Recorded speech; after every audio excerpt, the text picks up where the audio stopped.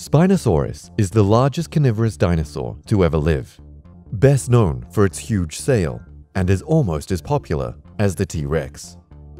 It only appeared in Jurassic Park 3, but it's uncertain if it will appear in future movies, walking on 4 legs.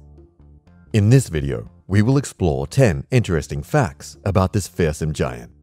So let's begin. Number 10. It was one of the largest carnivorous dinosaurs of all time. To date, no complete Spinosaurus skeletons have been discovered. And due to this, the size of Spinosaurus is one of the most hotly contested subjects, with weights ranging from 7 to 21 tons, and length estimates ranging between 41 to 50 feet long. But the general consensus holds that a maximum weight of 9 metric tons and a length of 45 feet is far more likely. Number 9. Spinosaurus was chosen as the villain in Jurassic Park 3 because of its unique look. As mentioned earlier, Spinosaurus appeared in Jurassic Park 3 and even engaged in battle with the T-Rex, which definitely never happened in the history of Earth. A lot of dinosaurs have a very similar silhouette to the T-Rex, said director Joe Johnston, who had been looking for a new reptilian antagonist to replace Tyrannosaurus in the 3rd film. And we wanted the audience to instantly recognize this as something else. Number 8. Spinosaurus had spines over 5 feet tall. Very tall neural spines growing on the back vertebrae of Spinosaurus form the basis of what is usually called the animal's sail. It's likely Spinosaurus's sail served primarily as a sexual display, but it may secondarily have functioned as a cooling mechanism, a storage place for fat deposits, or a rudder. Until more fossil specimens are discovered, we may never know the answer for sure. Number 7. Spinosaurus wasn't the only sailback dino. Rhinoceros was a majestic African herbivore complete with a series of similar-looking spines. In addition, an enigmatic beast by the name of Dinochairus appears to have possessed a sail too. And let's not forget Dimetrodon, which wasn't even a dinosaur. Number 6. Paleo artists drew his head wrong for almost 80 years. Dinosaur drawings have fairly short shelf lives, at least in the accuracy department. Until some groundbreaking new discoveries were made in the 90s and noughties, paleontologists didn't have access to Spinosaurus skull material. Some well-preserved Spino remains had been found nearly 8 decades earlier, but they didn't include a head. So, artists gave it a T-Rex head for most of the 20th century. We now know that Spinosaurus looked more crocodilian, possessing a long, narrow snout.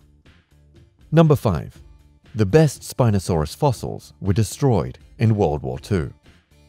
In 1944, the most complete collection of Spinosaurus remains discovered so far were obliterated by the British Royal Air Force. 32 years earlier, they had been sent to German paleontologist Ernst Freiherr Stromer von Reichenbach, who resided in Munich. Unfortunately, Stromer's outspoken anti-Nazi sentiments doomed the fossils he cherished, as Third Reich officials refused to let him move his collection to a safe place during the Second World War, and the museum that housed them was later bombed amidst an RAF raid. Number 4. One of its close relatives was named Irritated challengeri by frustrated paleontologists. In 1995, a team of scientists purchased the skull of an unknown dinosaur from a Brazilian fossil poacher. It turns out that this dishonest man had dipped the skull in a thick layer of car body filler to make his find look bigger than it actually was.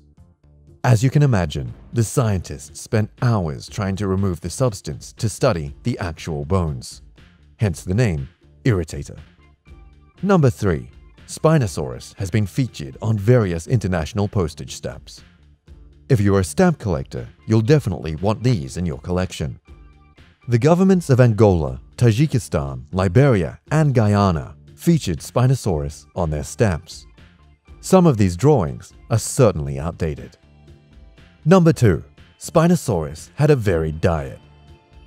Most people believe that Spinosaurus was a weak-jawed aquatic dino, snagging fishy treats from the North African mangroves it roamed 97 million years ago, like an overgrown heron, mainly due to its mouth full of long crocodile-like teeth. But a 2013 paper argues that its diet would have been more varied, since the animal's jaws were imperfectly designed for grappling fish, at least compared to a modern alligator's. Spinosaurus probably ate smaller land-bound dinosaurs too. And number 1. Spinosaurus may have walked on all fours. Based on the proportions of their new reconstruction, Ibrahim and co-authors suggest that Spinosaurus must have walked on all fours while on land. This looks intuitive, given the heavy arms and comparatively puny legs of the new Spinosaurus, although future reconstructions and biomechanical analysis could contradict the image of Spinosaurus as a paddling, four-on-the-floor dinosaur. Thank you for watching Mega Top 10s.